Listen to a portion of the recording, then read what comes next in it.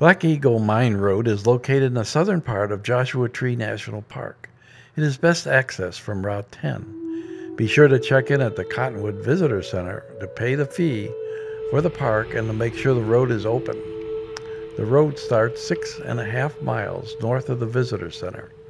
Black Eagle Mountain Road runs along the edge of the Pinto Basin and crosses several dry washes, and then winds through the canyons in the Eagle Mountains. The first 6+ miles of the road are within the park boundary and not too difficult. They are also downhill.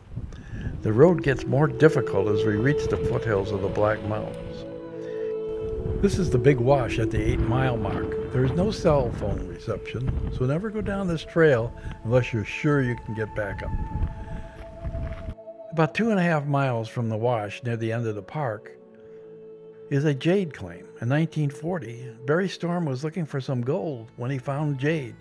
He convinced the mine was the source of the Mayan jade. It wasn't. We explored another old mine a few miles up the road and out of the park, the Rainbow End Mine.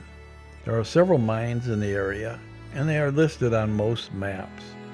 There's a lot of mineralization in the rocks. A few miles up from the Rainbow End Mine and over a very rocky road is the Black Eagle Gold Mine. We worked our way up the rocky road and finally decided to park because we heard that the road was blocked by a large boulder. It was. It looked like someone had tried to go around the boulder and left some parts of their car on the rocks. There's no point in going around it because the road ends up ahead. We hiked the last half mile.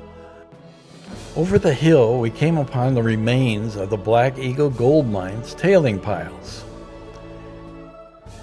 If you continue down the road a short way, you can climb up and get a good view of the Kaiser Steel Eagle Mountain Iron Mine. It's now closed. For more information on this area, click on the links below this video.